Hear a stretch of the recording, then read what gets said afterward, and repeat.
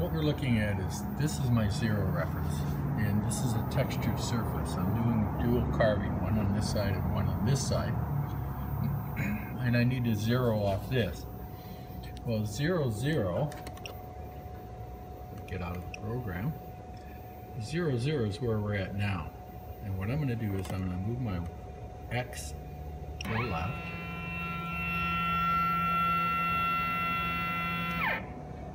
and I'm going to zero off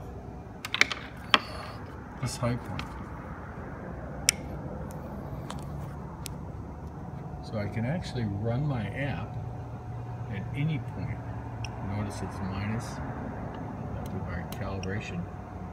Press to open. Run Z calibration. I have to touch off the touch plate, which simply means I'm going to raise it up to touch the tip. And when I do that, this turns red and goes to the next step. So now I can press OK.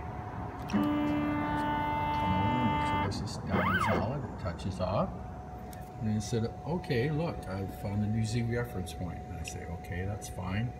And it sets that at 0.625. Now I can run my next program. Remove all the touch plate back down where it's supposed to be. Jump into my next program, which is 3D finish. Not using virtual zero at this point, and hit start.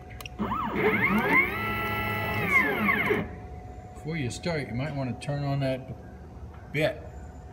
So I'm going to come down here and hit run, get it up to speed.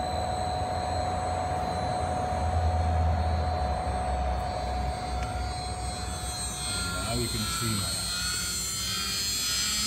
it is turning like it's supposed to. I come back over here and say,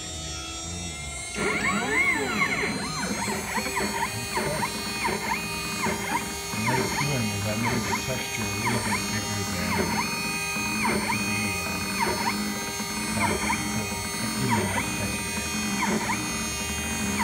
the run for about